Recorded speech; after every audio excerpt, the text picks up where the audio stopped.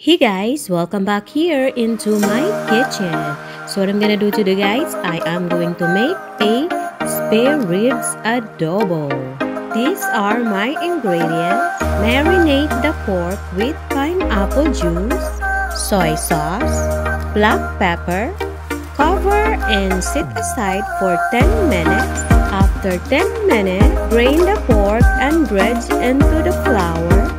Turn the fire on. Heat olive oil into the pan.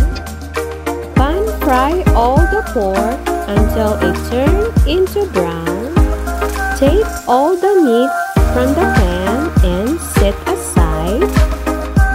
Add olive oil into the pan, onion, garlic, saute. Put back the meat into the pan.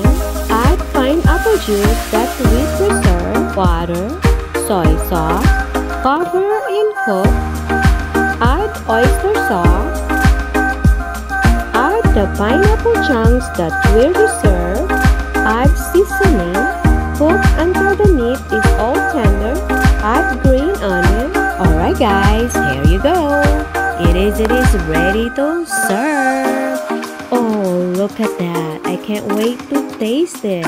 Looks so delicious. Alright guys, thank you for watching.